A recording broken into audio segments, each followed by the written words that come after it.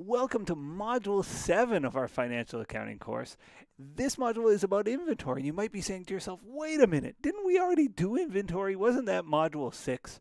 Well, Module 6, we learned a lot about inventory. We talked about purchasing it, maybe at a discount, selling perhaps with a discount. We talked about returning inventory and all sorts of other inventory issues. In this module, we dive even a little bit deeper. And to explain the fundamental issue we're exploring this module, I'm going to give an example. And if you're sort of looking for a big picture topic, maybe you're coming at this from your own textbook, we're going to be talking about FIFO, LIFO, weighted average inventory costing methods here. So inventory and cost of goods sold is the big topic. So let's jump into what this means and why it's an issue. So let's say we're Walmart and we are, a retailer like Walmart anyway, and I want to zoom in on a specific pair of socks that Walmart might sell. So, white Hanes, just athletic socks. I'll draw one sock. I'm not going to draw two. I'll draw two. Why not? There's the second sock in the pair, and we're Hanes, and this costs us. Or not, we're Hanes, we're Walmart, and this costs us $2 to buy from our supplier Hanes, and we're going to turn around and sell it to our customer for $5 for the pair of socks, and we're going to make a tidy gross profit of $3. And in fact, let's just do the journal entries of that simple transaction. So we buy the socks from Hanes, debit inventory socks. And again, it would be more specific than that. We would say, these are white socks. This is, their large size and whatever other details we would need to distinguish, because we carry so many other pairs of white socks. We would have more detail tied to it than that. But anyway, we debit inventory socks, $2, and credit accounts payable, because of course Walmart doesn't pay cash for much. And then we turn around and the next day we sell the socks. So our customer comes in and they buy the socks. So we go, okay, our customer pays us cash, $5. There's sales rev of $5. We're not worrying about any discounts or anything like this that we talked about last chapter. And of course, there's two pieces to this entry. One, to record, hey, there's money coming into the till, the $5 amount, but also two, $2 worth of our socks, $2 worth of our assets walks out the door with our customers. So we credit inventory for $2, and the debit here is to cost of goods sold, $2, and that's that special expense account. And we can see sales minus COGS equals gross profit, also called gross margin, and our gross profit on this deal was 5 minus 2. We made $3 in, I'm leaning out of the way of my 3. We made $3 in the sale, and that's certainly reflected in our accounting information. So we've done it, and there is a simple example. Now here's where things get a little bit more complicated, and this is going to be the focus of our chapter. So let's assume again Walmart buys that $2 pair of socks. And let's say it's January 1st. So January 1, Walmart buys a pair of socks. They go debit inventory. I'm not going to say socks, but you know it is socks. $2, credit AP $2.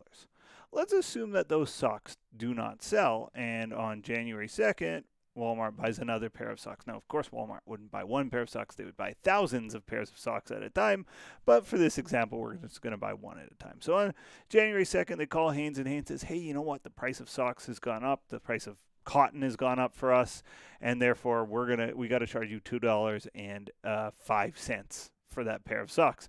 And Walmart eats it, and they buy the socks for $2.05. Again, Walmart probably fights over this because Walmart is known as a pretty tough company, a pretty tough customer. They will be very demanding. But anyway, let's assume Walmart goes along and buys the socks for $2.05. On January 3rd, Walmart buys another pair of socks, and Hanes says, this is out of control, these cotton prices, and in fact, we got to charge you, let's say, $2.16 for our socks now. And so Walmart goes, ugh, okay, And debit inventory $2.16, credit AP $2.16. Okay, so that's all my sort of setup here. January 4th, a customer comes in and they buy the socks. And so we have our normal sales, right? And then, look, listen, to be abundantly clear, these are all the same SKU, same type of sock, right? They come in the same package. They have the same everything associated with it. And from the customer's perspective, they all have the same price tag on them. The price is $5. So the customer comes in, they see this pile of 3 socks on display in the store, or 3 pairs of socks, I should say, and they buy a pair of socks. So, and of course, they all cost the customer $5. So Walmart receives $5 cash. They have $5 in sales revenue.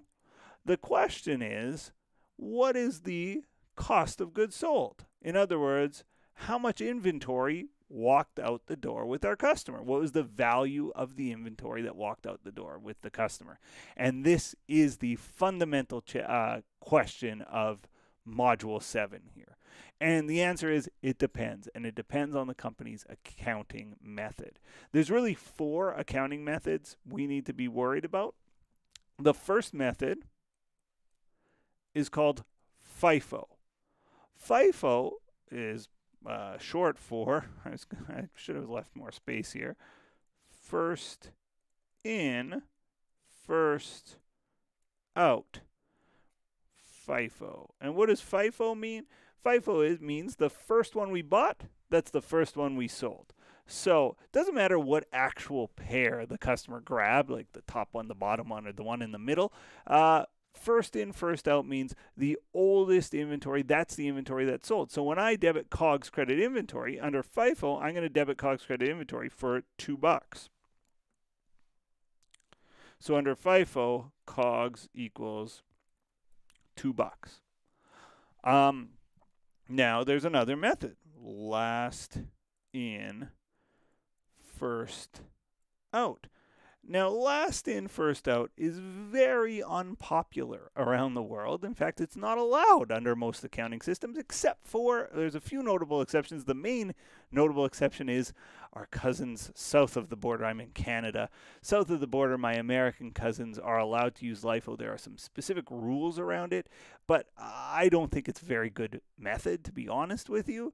But that said, real companies use it, so you American students will have to know what it is. I don't require my students to know what it is, but you know, just eyeballing it, you should be able to figure out that last in, first out means the last one we bought, this $2.16, is going to be our COGS. Our COGS will be $2.16.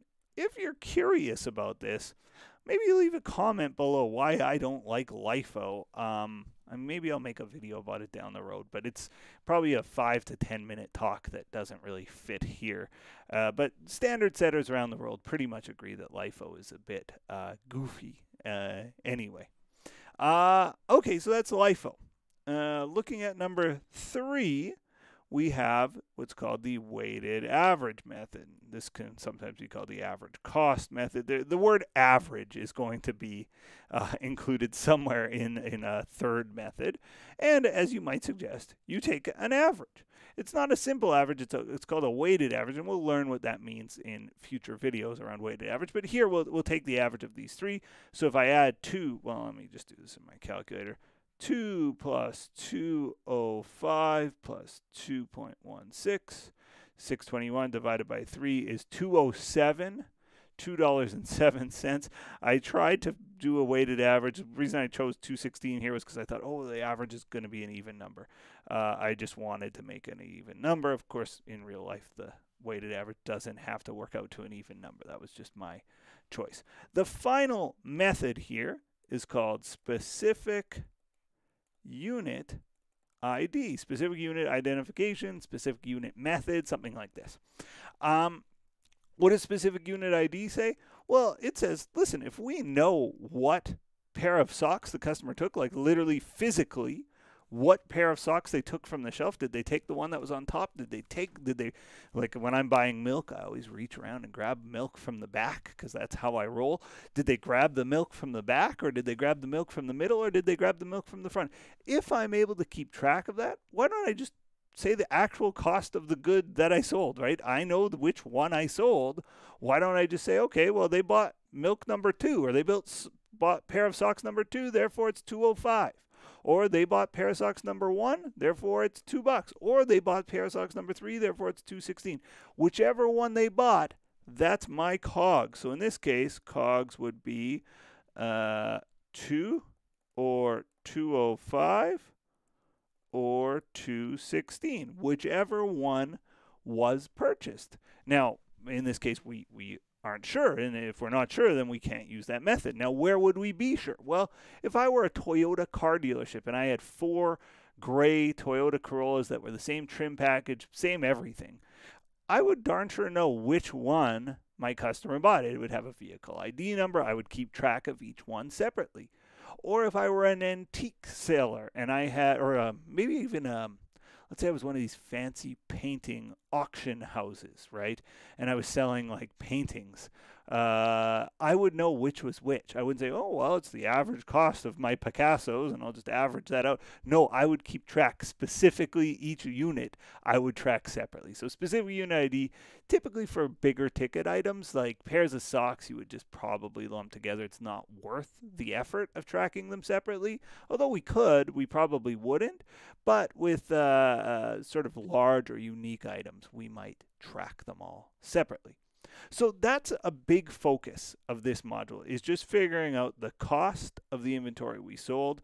And the reality is we are allowed to use several different methods, and you will be responsible, I'm sure, in your class to understand several different methods of tracking inventory. All right, I can't wait to get started. I'll see you in the next video.